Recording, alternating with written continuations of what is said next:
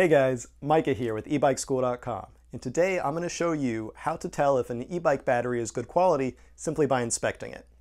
Now, as you guys know, I don't do sponsored videos on my channel. I don't send you guys to Skillshare or some website building site. Instead, I just give you annoying pitches about my books. Did I mention I wrote some books? Because basically I sponsor my own channel. Now, my channel has grown large enough recently that I'm starting to get offers from e-bike companies and other companies that want to send me free bikes and things and then pay me to say nice things about them. And I've pushed back against that, and I don't really want to do that on my channel because basically you guys don't come here for that. If you wanted to see someone get paid to say nice things about a bike, you'd go to EBR or some of the other channels. You guys come here for the educational content, so that's what I want to keep producing. In this case, this was the first time I saw an opportunity to make something educational. A random Amazon vendor reached out and said they'd send me a battery if I made a video about it. So what I decided is I'm going to make a video inspecting this battery to determine what kind of quality it is. That doesn't mean I'm going to recommend it or not. I haven't really inspected it yet. If it's good, I'll say it's good. If it's not, I'll say it's not. But I want to go through and show you guys the process that I would use to determine what kind of quality a battery is. So let's get to it and open this battery up. Okay, the first good thing I see is that it actually has a UN shipping sticker. So this is shipped by a responsible shipper, it seems like. Sometimes they cheap out and they don't pay for the hazmat shipping. Inside we've got an owner's manual, which is kind of funny. Next we've got our battery here, wrapped up in cling wrap, which keeps it from getting scratched up. The battery wires are isolated here, which is good. You want these to be isolated so you don't risk having a short in the box. I probably would have gone with a little bit longer heat shrink on the positive wire here. Also, I noticed the wire is 12 gauge, which is good. Sometimes these things come with 14 gauge, so 12 gauge wire is obviously going to be better for higher power. This battery is supposed to be rated at 30 amps of discharge, so 12 gauge wires would do that. Here's the charger. Already I can tell this is a heavier charger. It's not the cheap lightweight plastic ones. It is sealed. There's no exhaust fan, so it's probably going to be lower power. If we check that out, yeah, we're looking at 2 amps here. But this is actually a decent charger. It's on the higher end of the cheap chargers, so I would be perfectly fine with this charger. Oh, these are nice. All right, so these things get mounted underneath the battery when you bolt this thing onto the water bottle bosses. And what these do is they're curved. Actually, it goes this way. They're curved so that this part goes onto the bike frame and it keeps the battery from rocking a little bit. If you've ever seen sometimes these rock, if you don't have these contoured spacers. So that's a nice inclusion. So far things are looking pretty good. Let's get this stuff out of the way here.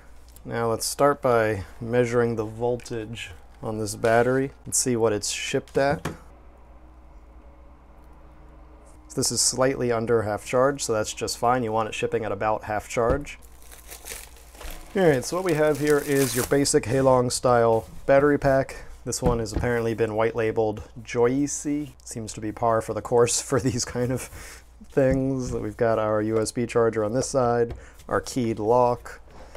If we come around to the other side, we'll find we have an XLR charging port and our on-off switch.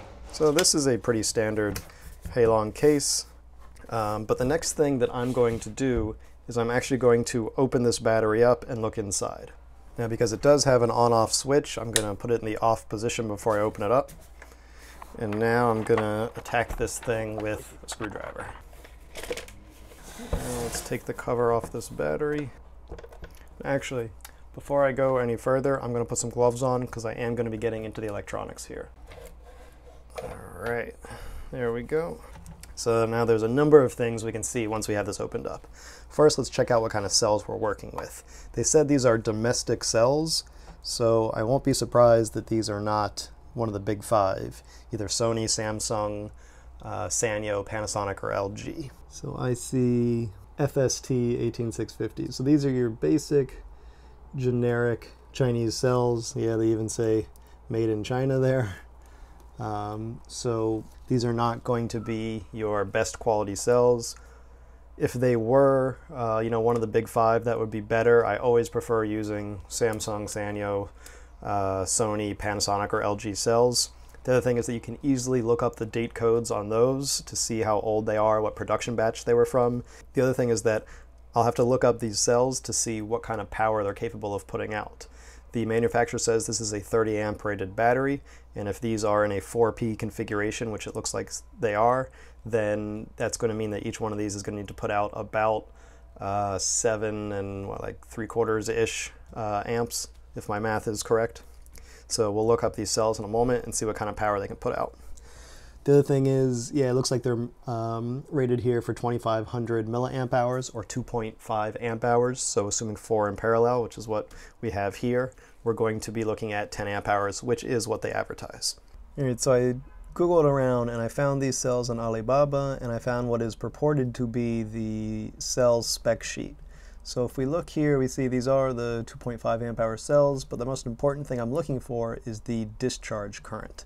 So if we come over here, we see the max discharge current. For our normal 0 to 55 degrees C, which is where everyone lives, we have 3C discharge, which means that at 2.5 amp hours, these cells are rated for a max discharge of 7.5 amps.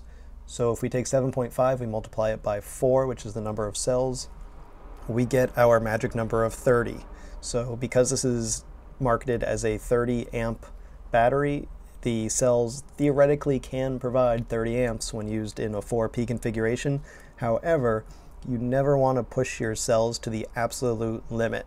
Yes, they can do it, but they'll get real freaking hot and they'll be real unhappy.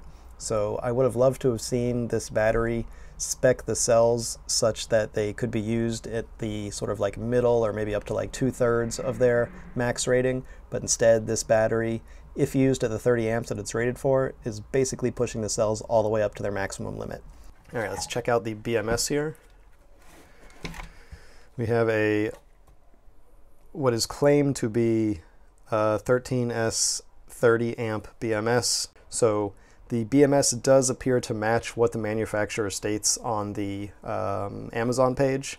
What I can see here is that if we take a look at the, this will be the B- wire. Let's pull this out.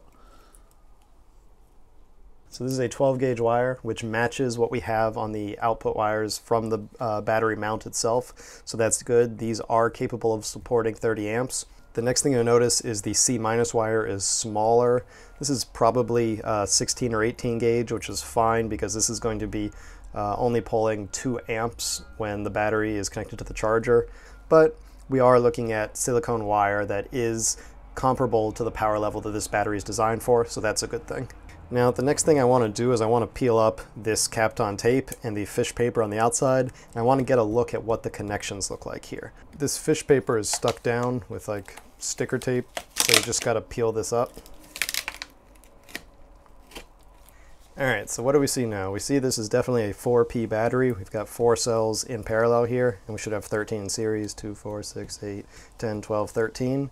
The connections between the cells, I would have loved to have seen full width, but we're probably appropriate with the amount of nickel we have here in the series connections. The other thing is that there are multiple series connections per cell. Here we've got 6 connections, no, 7. 1, 2, 3, 4, 5, 6, 7. Yeah, 7 connections for 4 cells, which is great. If you open up a battery and you see just like, you know, 1 or 2 connections here between series groups, that would be a red flag immediately. You want to see at least 1 connection per cell, which we do have. Those are the straight lines here, but the crosses here at a 45-degree angle, making this truss system, means that you just get extra series connections. So that's great. Next, I see that we have 4 spot weld marks per cell. That means there were 2 instances of spot welding. It also shows me that this was done by hand. It wasn't done by like a CNC machine or something. The other way I know that is because the spot weld distances are not uniform. Here you can see they're close together. Here you can see the 2 welds are farther apart. So this was done by a human. That's totally fine. Doesn't mean it's bad. I would have loved to have seen this done by a machine, just because then you know that each weld is at the same load. It's at the same basically procedure every time. But these can be just fine when they're done by hand. I also noticed that the balance wires are soldered onto nickel that is then welded onto the battery. That's great, actually. I'd much rather see that than to see the wire basically soldered onto the nickel. The other thing you'll notice is that these balance wires are on smaller pieces of nickel, whereas the main discharge wire is on a larger piece of nickel. Now, here's one other interesting thing that is going to be important to look at, is how is that discharge distributed? In this case, you can see the discharge wire, which is this thick one here, is connected at the very end of the parallel group, and that is not ideal. I would have loved to have seen this distributed more. Now they might have multiple levels of nickel here. Let's get a closer look. And you know what? It does look like there are 2 levels of nickel, so that is good. At least they didn't take the easy way out, which is just to basically put one of these rows of nickel and then to put the discharge wire on the end. However, even with just 2 rows at 30 amps, I don't think that's going to be enough to maintain the power level without significant heating on this row. So what that means is that this last row, and specifically these last 2 cells here, are going to get much hotter because all the power from this cell, and this cell have to flow through this same area here before they get to the discharge wire.